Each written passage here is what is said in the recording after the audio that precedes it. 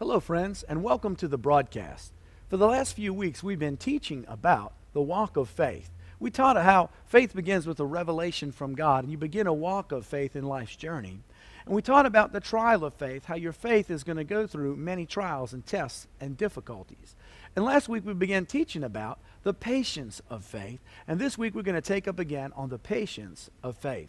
You know, the Bible says, without faith and patience, that's how we inherit the promises. Through faith and patience, we inherit the promises. So, you see, there's a patience factor to us receiving from God.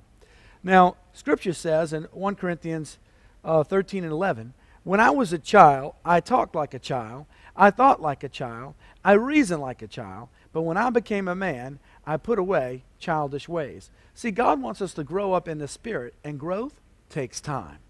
You know, as a child, I would go on vacations with my parents, and often I would stick my head into the front seat and say, "We're there yet, we're there yet. How much longer, how much longer?" He'd say, 2 more hours, 3 more hours, however long it was, and I was so impatient to get to the destination. And many, many times in our journey here as believers, we get impatient waiting on God. How long, God? How long? How long must I wait? But God has a perfect timing for everything, a perfect season for everything. There's nothing worse than eating unseasoned food. And many times we try to get out ahead of God, and we're not seasoned and ready for the difficulties that lay ahead because we didn't wait on God, and we get in trouble. Now, Scripture says this in Jude 1:21, "Guard and keep yourselves in the love of God. Expect and patiently wait for the mercy of our Lord Jesus Christ, the Messiah, which He will bring you unto life eternal." You know, patience is something that, you pray for patience, and then when situations happen, you're like, why did I ever pray for this? Recently, we were on vacation in one of the amusement parks, and I was waiting in line. Now, it's one thing when you're waiting in the air conditioning, when you're well-fed, and your body's not hurting, and you're waiting. It's a lot easier to wait. But when you're hot, you're sweaty, you're sticky, and you're waiting behind Mr. and Mrs. Snail, who keep asking irrelevant questions, I kept telling myself, "Lord, let patience have His perfect work. Let patience have His perfect work." Because in those situations, when we're going through difficulties and we're waiting, it makes it so much more difficult to maintain that Christian attitude as we patiently wait. Now, many of God's kids are looking for the spectacular and missing the supernatural. You know, in the midst of our trials and troubles, while we're waiting on God to work for us, God is working a work within us. God's more impressed with our character, more working on our character, per se, than, "Oh God, I need this right now," or "I need that." God wants to develop godly character in us, and patience is going to just take time. Philippians 2 and 12 says, "Wherefore, my beloved brethren, as ye have always obeyed, not in my presence only, but now much more in my absence, work out your own salvation with fear and trembling. For it is God which worketh in you, both to will and to do His good pleasure." So He's working His character within us, and that's going to take time. We have a lot of half-baked Christians that have come out of the oven too soon. You ever eat a half-baked cake? It just doesn't taste right. You eat something that's half-cooked, it doesn't taste right. We've got to wait on God, and in His perfect timing, He can launch out. You can launch out into that business, launch out into the ministry in His perfect timing. Because a half-baked Christian is not going to leave a good taste in the mouths of everyone that meets them. Now, it takes 9 months for a normal child to be born. If a child is born before that time, the child is premature. So there's a fullness of time, and God does everything on schedule and on time. You might not like His timetable, but He's working out a plan on your behalf, on behalf of those about you. Now, instead of having godly character, there are many characters, like I like to call them Prophet Doodad, Apostle Bucket Mouth, Sister Busybody, and Brother Know-It-All. Half-baked Christians that haven't waited on God for God to develop character within their life. You know, I often say, your gift will take you where only your character can keep you. Your character is going to be able to keep you to maintain the situations that arrive in life. Many times, difficult things come against us, and we say, "Oh God, why did this happen? Why did that happen?" You know, I was a bodybuilder for many years. I still am a bodybuilder. I'm just building a different body, the body of Christ. And I don't know any bodybuilder that didn't get anywhere without resistance. And God allows resistance in our lives so we can build up our faith muscles. And also, it takes time to grow and get strong. And also, that's the patience of faith. Now, Psalms 105:16 says this, "Moreover, he called for a famine upon the land, and he broke the whole staff of bread. He sent a man before them, even Joseph, who was sold for a servant, whose feet they hurt with fetters. He was laid in iron until the time that his word came." He was waiting on God. God gave him some dreams, and from the time he had those dreams until the fulfillment was many, many years. Some of you have been waiting on God for the salvation of a loved one. You've prayed, and God's given you a scripture, given you something, and it just hasn't happened yet. Be encouraged, because God is going to bring it about in the fullness of his time. As a matter of fact, there's some that are watching me right now that you've been waiting on God for many things, and God is going to fulfill his word for you in the perfect timing, in the fullness of time. How many know in the Bible, when the disciples were in the upper room on the day of Pentecost, it said suddenly the room was filled with a mighty rushing wind. And see, we're waiting on God. All of a sudden, he brings his suddenlies into our life. Suddenly, the blessing comes. You say, wow, I've been waiting, and boom, suddenly it happened. And that's how God will move many times in our lives. It says, until the time that his word came, the word of the Lord tried him.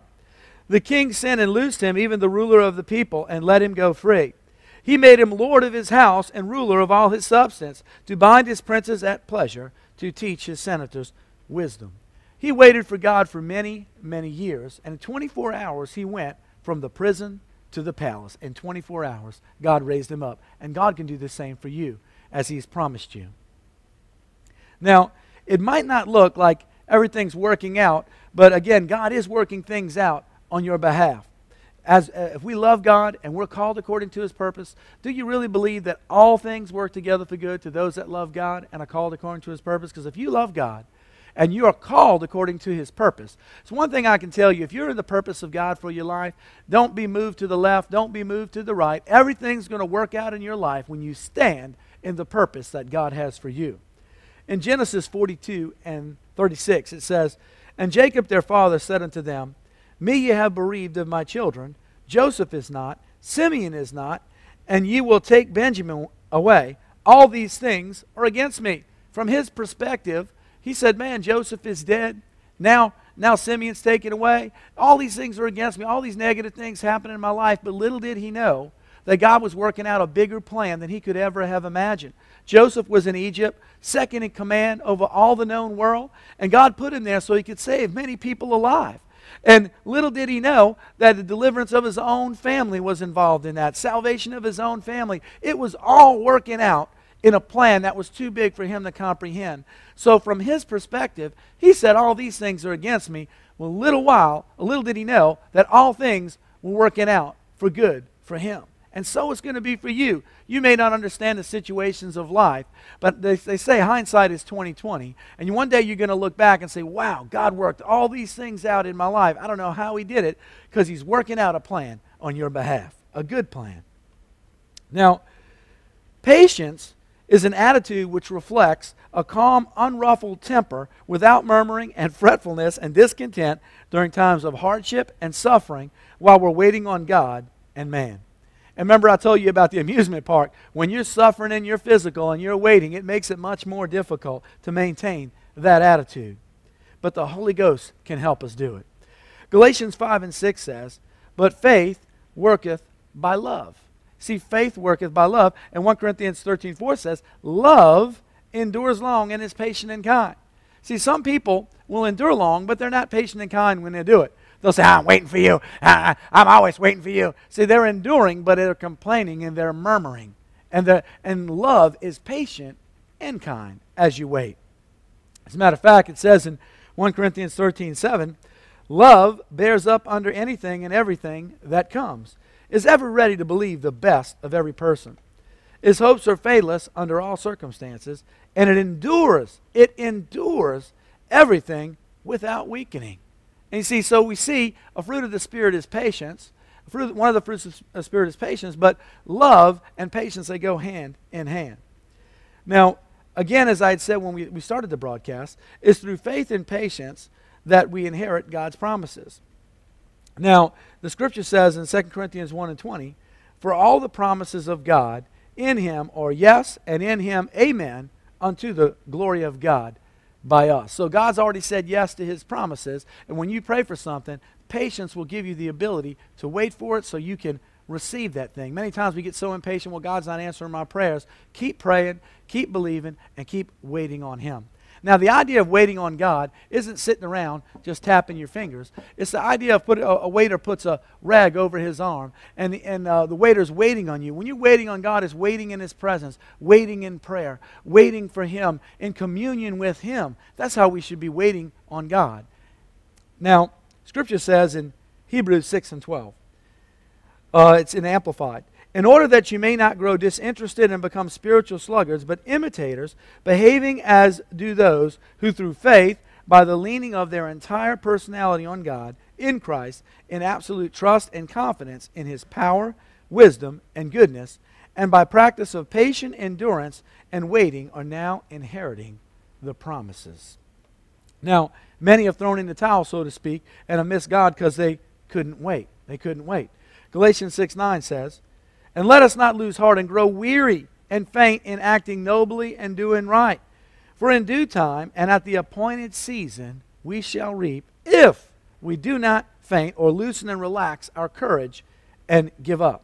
So we have to wait. Many times we get so discouraged, well, it's just not working out. I'll try plan B. That's what happened to Abraham and Sarah. They made an Ishmael because they were waiting for God to fulfill a promise that Sarah would have a son.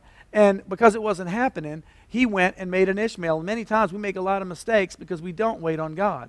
And we don't wait for him to bring us the blessing. The Bible says the blessing of the Lord maketh rich and addeth no sorrow with it. But if we go do things in our own knowledge and in the flesh, so to speak, what happens is we may add sorrow while we're waiting. Now, Abraham and Sarah, they waited 20 years for God to fulfill his promise and give him Isaac. It says in Hebrews 11:11, through faith also, Sarah herself received strength to conceive seed and was delivered of a child when she was past age, because she judged him faithful who had promised. She judged God faithful. She said, God promised me. I believe God is going to happen. She stayed in faith, and it took 20 years for that promise to come to pass, but it surely came to pass. Now, Romans 4:17 brings out this point again.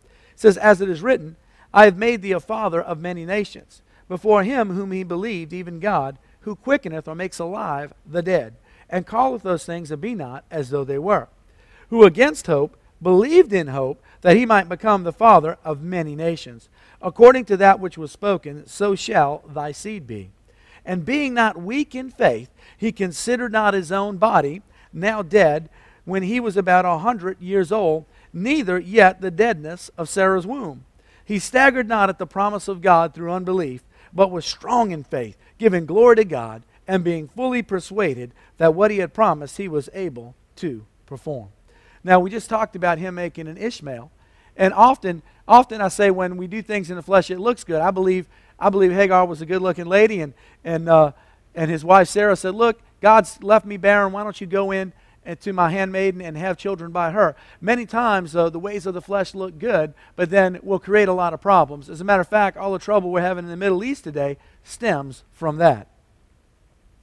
Now, without the maturing of your faith through patience, you're not going to be able to contain or maintain the blessings of the Lord.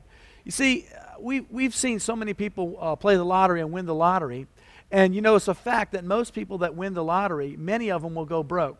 Because, see, money only magnifies what you are. So if you're a foolish person, you're going to be a magnified fool. If you're a wise person, you're going to be a magnified wise person. And many people that win the lottery go broke because they don't know what to do with the money, and the money literally destroys them, or they file bankruptcy through it. You see, an inheritance gotten quickly, in the end, won't be blessed. It's through patience that we're able to maintain the blessings that we have as God develops character within us, character that can maintain and hold his blessings. I often say, can you stand to be blessed? Some people can't stand to be blessed. They get blessed with a lot of money or stuff or things, and then they walk away from Jesus Christ, and they walk away from the things that mean so much to them because the money magnified those things that were in them. So we've got to let God work godly character in us so we can contain His blessings when He pours it on us. Proverbs 20:21, the scripture I just quoted, an inheritance gained quickly at the beginning will not be blessed in the end. And Proverbs 1:32 says, the turning away of the simple shall slay them, and listen to this, the prosperity of fools shall destroy them. So a fool who prospers will be destroyed because he's not able to maintain it. And patience is when God works godly character in your life. See, you can have a gift. We've got a lot of sports stars that have a lot of gifts. They play well, they do well, but their character is not equal to their gift. It takes time to develop character. A gift is just given, but it takes time to develop character. Now, in our age of quick fixes and microwave dinners and fast food, we have a give it to me now generation. I want it now. I got to have it right now, right? That's what many espouse to.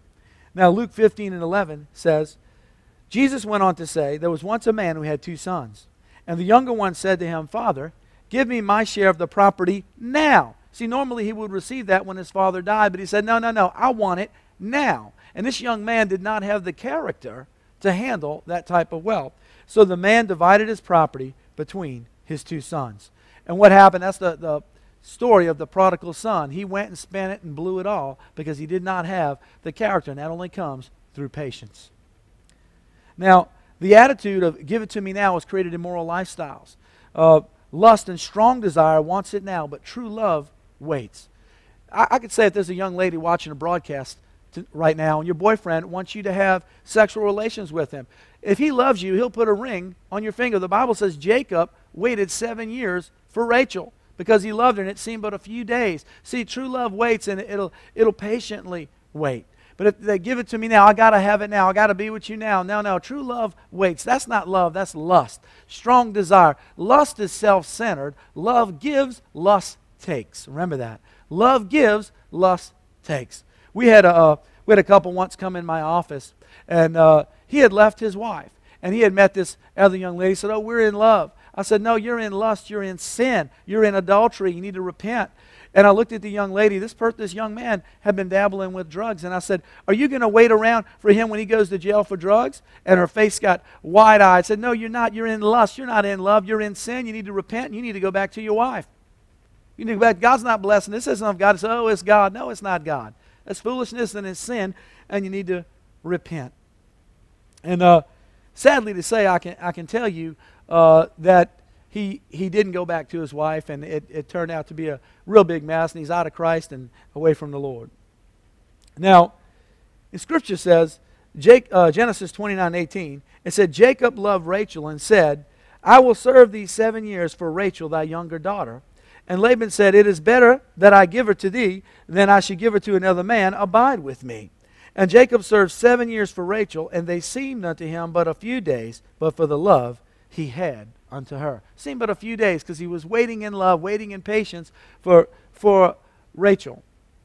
Now, Scripture also says in Proverbs 26:23, burning lips, uttering insincere words of love, and a wicked heart are like an earthen vessel covered with the scum, thrown off from the molten silver, making it appear to be solid silver. Oh, baby, you know I love you. And then the girl gets pregnant, and then the guy disappears. He just disappears like, oh, it wasn't love, it's nothing but lust. Nothing but lust.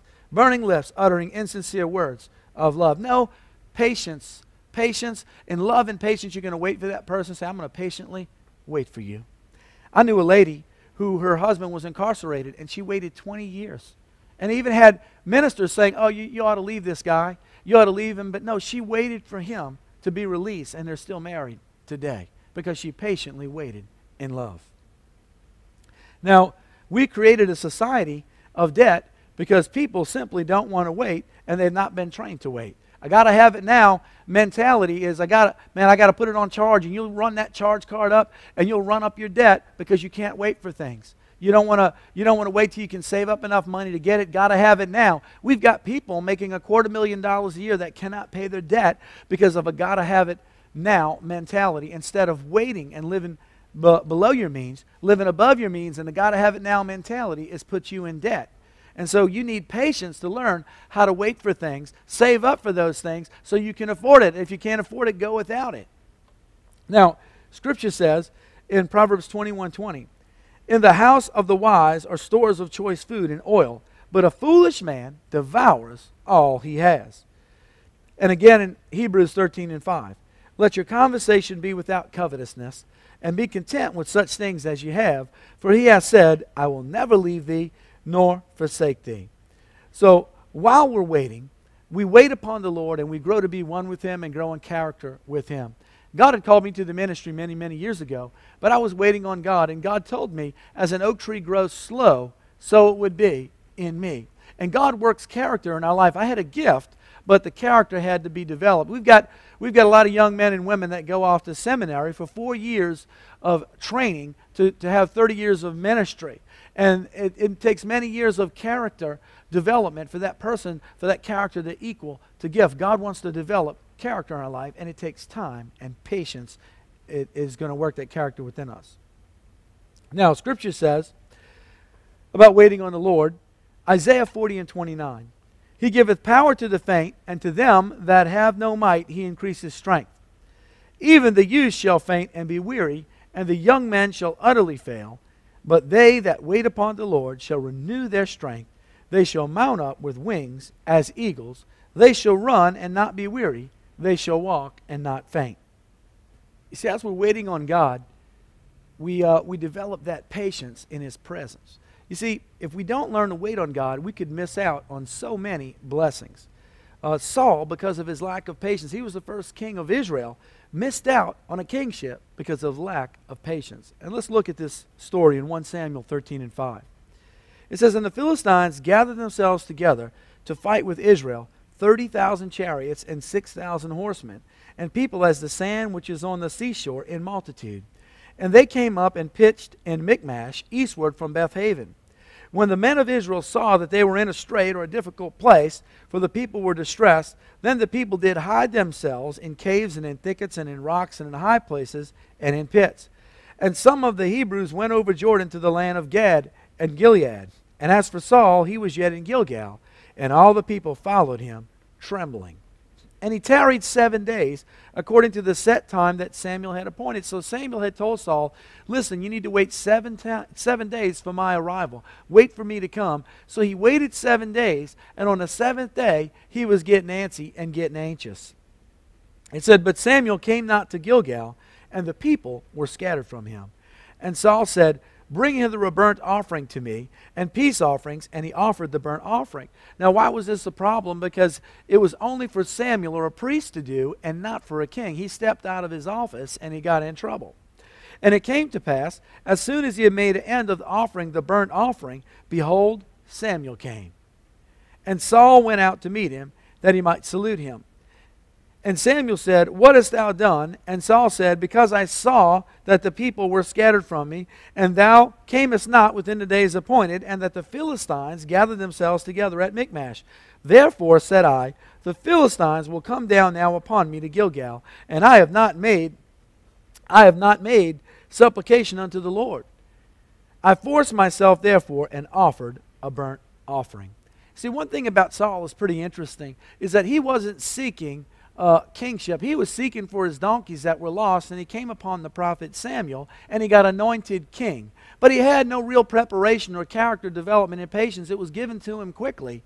And what happened was he lost it. Many times when you give something to somebody quickly, they end up losing it because they haven't developed the strength and the ability to maintain that blessing. You know, earlier in one of our other teachings, I taught about the butterfly.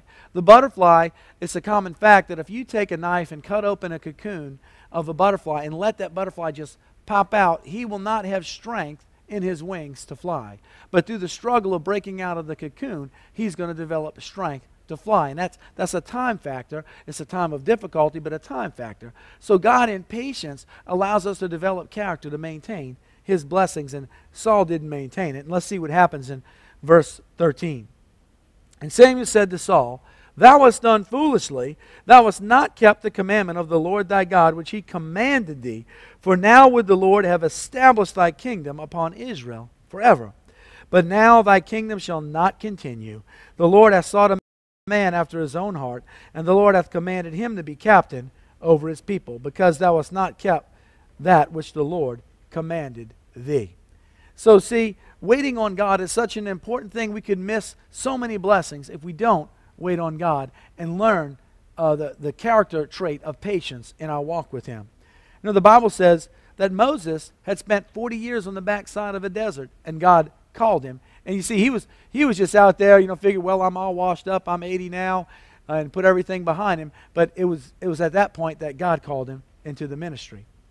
Exodus 3:1 says, "Now Moses kept the flock of Jethro, his father-in-law, the priest of Midian, and he led the flock to the backside of the desert. And he came to the mountain of God, even to Horeb. And the angel of the Lord appeared to him in the flame of fire out of the midst of the bush. And he looked, and behold, the bush burned with fire, and the bush was not consumed." So Moses thought he was called to deliver Israel.